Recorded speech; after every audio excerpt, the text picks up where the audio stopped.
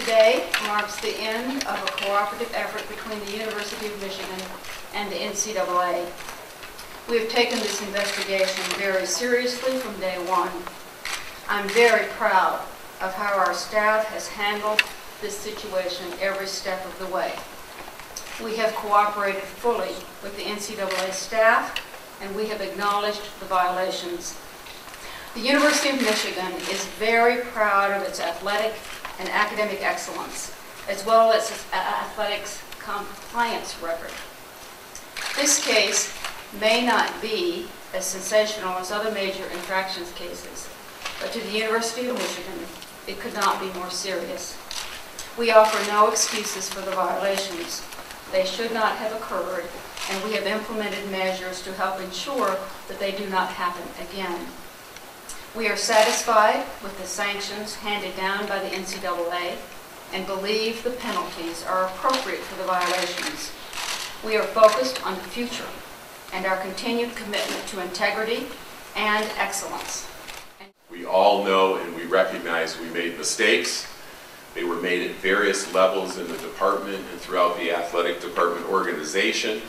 We are certainly guilty of failure to monitor, but we felt it was important for us to take a strong position on that particular allegation. We did, and we're pleased with the outcome.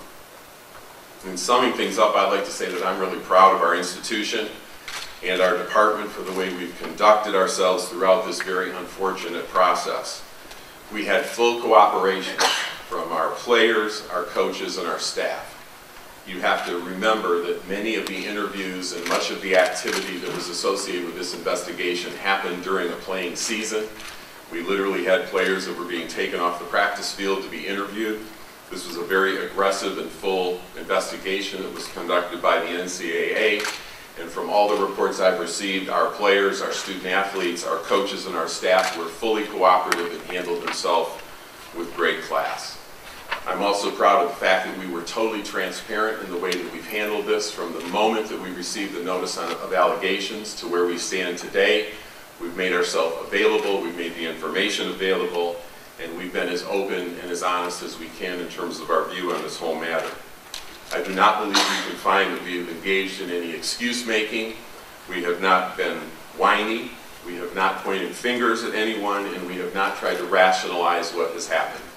We've admitted to our mistakes, we've corrected them, and we're moving forward.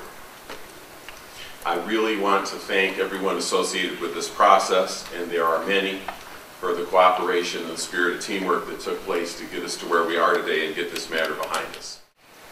Certainly I'm glad this process has come to a close.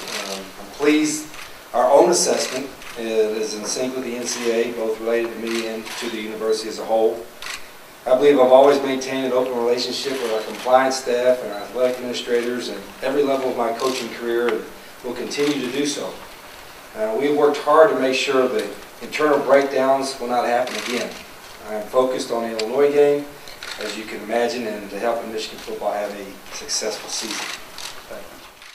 You know, the biggest relief, as I mentioned, is that the process is over, and there's a lot of hard work put in, and not only by us and our staff and our university, but also the NCAA staff. I mean, they worked hard as well, and there's a lot of detail in all the reports, and I'm not sure everybody reads all the detail, but they put a lot of work into it, a lot of time and money, and a lot of hard work put into it, and there was reputations on the line, and you know, we fought for the things that we thought we should fight for. We agreed to the mistakes that were made. We fixed the mistakes in a hurry, and now it's over.